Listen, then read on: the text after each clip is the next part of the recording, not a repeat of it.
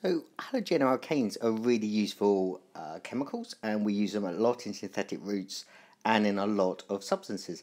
However, they have had quite a dramatic effect on our environment, and you may have heard about the effect that they've had on the ozone layer. So the ozone layer is a layer of gas, ozone gas, which is O3, in the upper atmosphere, which protects us from ultraviolet rays which are coming to us from the sun all the time.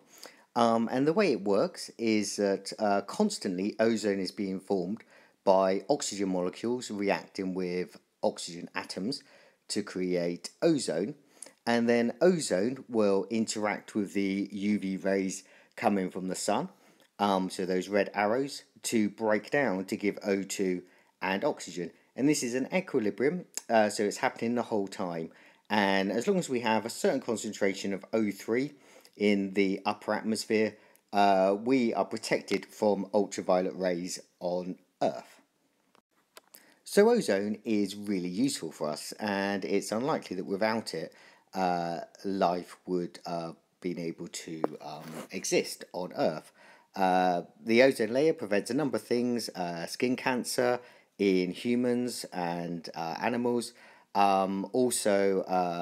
It stops our immune system being affected by ultraviolet, and it also protects plant life, and also a reduction in the growth of psychoplankton, which endangers the food chain, and a decrease in aquatic life.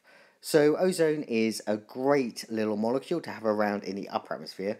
You don't actually want it at lower levels, so you wouldn't want ozone in your house or breathing it in. It's not actually very good for you, but in the upper atmosphere it does us a great deal of good. So what's gone wrong? Well, a few years ago, scientists discovered that the ozone layer was actually thinning, and this was leading to an increase in skin cancer in humans, and it was particularly noted that it was happening in the polar regions here. And so areas like Australia, where obviously it's very sunny, people spend a lot of time outdoors, and was an area affected by thinning ozone, skin cancer shot up. So that was where we had two holes in the polar regions, but across the whole of the globe, the ozone layer was getting thinner. So there was something that was happening to O3 that was breaking it down, and it couldn't be reformed fast enough to stop the ultraviolet rays getting down to Earth. So scientists discovered this breakdown in ozone was due to an increase in human use of CFCs. CFCs are chlorofluorocarbons, so it's a carbon atom bonded to fluorine and also chlorine. And it's also due to nitrogen oxides. So where these chlorofluorocarbons came from, mainly through aerosol deodorants and also through refrigerators. Chlorofluorocarbons were, when they were discovered, were thought to be great because they were non-toxic, you couldn't smell them, they were non-flammable, so really safe to use. You could use them, even for fire extinguishers.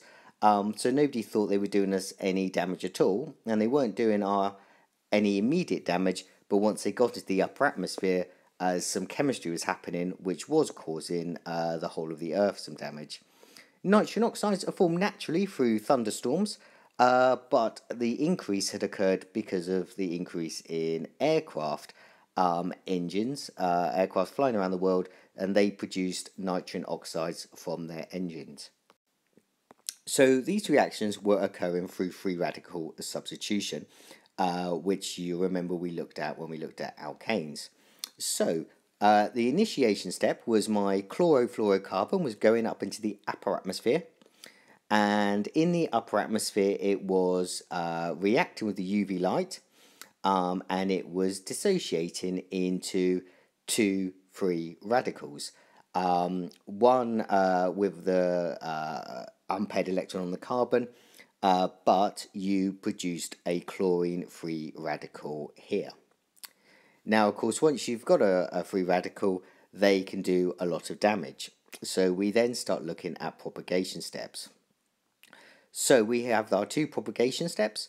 So the first one is our chlorine free radical meets a molecule of ozone, takes an oxygen away from it to form ClO as a free radical, and also oxygen gas. So that's one step of taking ozone to form oxygen.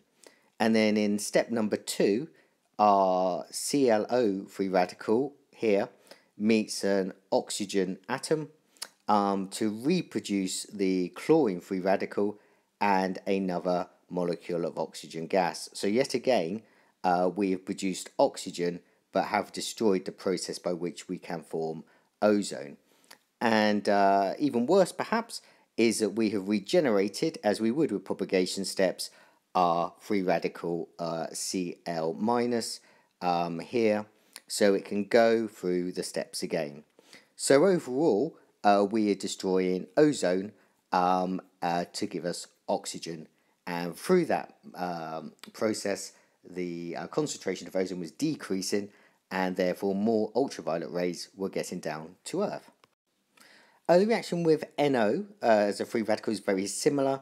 Rather than Cl dot, we use NO dot, but it is exactly the same process, and the overall equation is exactly the same. And in fact, in order to save some revision for you, you can just learn this summary reaction where R is either equal to Cl dot or NO dot.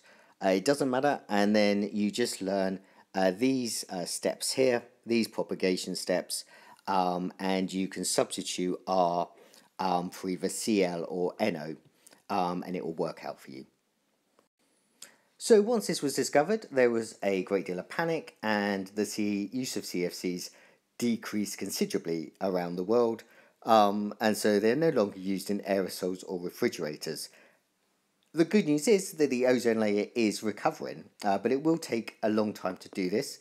One reason, of course, is because those free radicals don't just disappear. They keep destroying ozone for a long time before they will finally undergo a termination step with two free radicals coming together. But also, we've still got old fridges being dumped, and they leak CFCs into the atmosphere. And those CFCs that have been around, it takes a long time for them to slowly work their way up into the upper atmosphere, where they then carry on destroying the ozone. So it will be quite a while before it's back to normal, but the good news is that through scientists identifying this, we were able to take action, and it is recovering. So that gives us a little bit of hope for global warming as well. So please feel free to download the slides if you like from the website, and that will hopefully help your notes for when you come to revise for those exams.